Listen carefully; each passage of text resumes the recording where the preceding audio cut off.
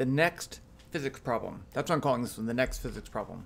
I really like this one. So I'm gonna, and I have a demo here, but let me read the problem and then I'll show you the demo and then we'll solve the problem. A metal chain of mass 0.5 kilograms. This is not 0.5 kilograms. I don't know if you can tell, but that's not 0.5 kilograms. And it has a length of 1.2 meters. Again, this is just a demo. Frictionless horizontal surface coiled up in a ball, kind of coiled up in a ball. A person grabs one end of the chain and pulls along the table so it stretches out. The person pulls with the force of 0.2 newtons. What is the speed of the center mass when the chain is straight, and what's the increase in thermal energy? So here's how this works. So I'm going to grab like this. Oops, it got tangled. Let's untangle. Okay, so there's my kind of ball, like that. Now I'm going to pull it like that. So when it's stretched, how fast is it moving? And so I'm pulling with a constant force, but you notice that like when I'm first pulling this, I'm only pulling part of the mass. I don't know, my video is kind of getting choppy. I think it's okay. I'm only pulling part of it. I'm only accelerating this. This part is not accelerating. So I really can't use the momentum principle here because I don't know what the mass is that I'm pulling. I mean, you could figure it out, but it's kind of difficult. So of course we will use the work energy principle. So let's start with the picture.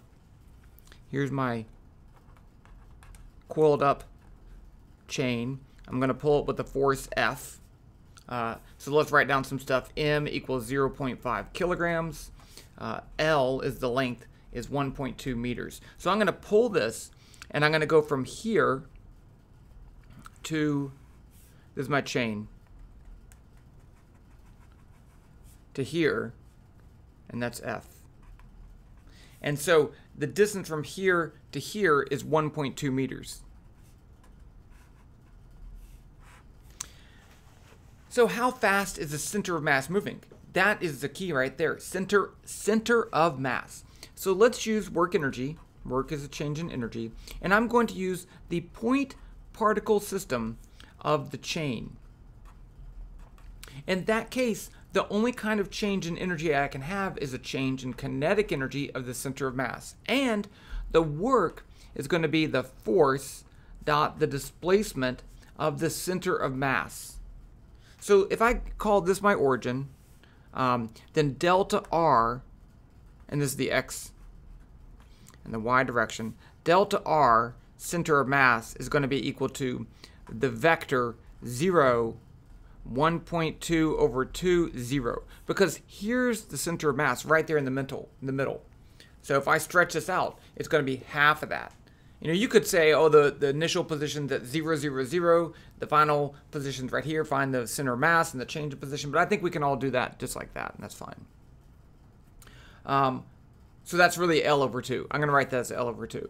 So this is the vector 0, L over 2, 0. That's the length of my thing.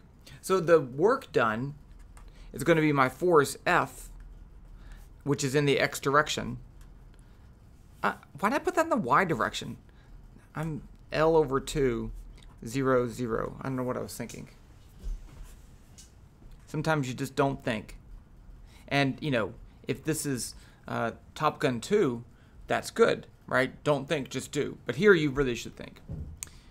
So there's F.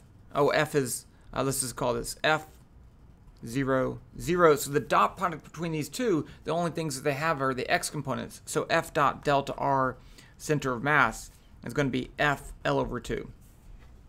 And that's going to be equal to the change in kinetic energy, K center of mass 2 minus K center of mass 1, which is 1/2 M V center of mass squared.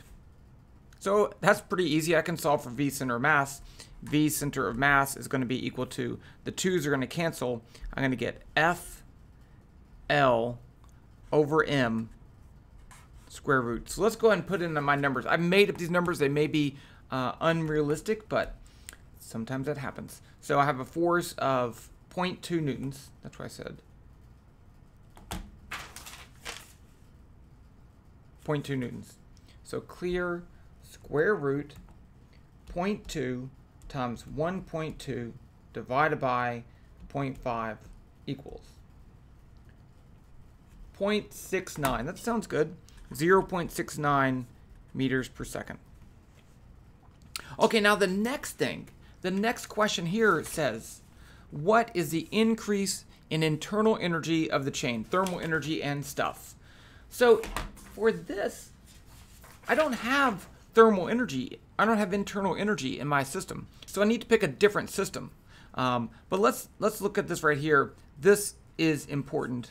We're going to keep that. That's the work done by in the point particle system and the change in kinetic energy of the center mass. So we don't have to use this. So I'm going to use that trick right now. But let's use the system of the real chain.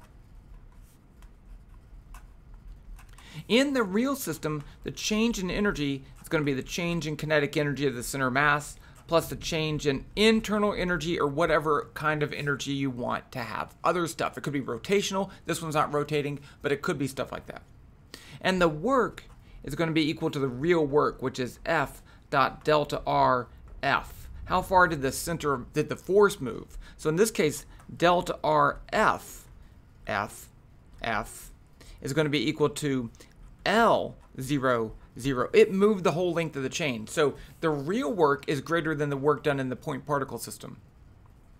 I still have the same force. F is F 0, 0. So the work done is going to be FL. And that's going to be the change in kinetic energy of the center mass plus the change in internal energy. I'm just going to call it internal. It could be anything. It could be thermal. It could be configuration energy, sound, and all these other kind of things. So I want to solve for this. Delta E internal is FL minus delta K of the center mass. And I've already found that, right? I said I put a box around it. It's FL over 2. That's not that. I'm not having a good day. FL minus FL over 2 is FL over 2.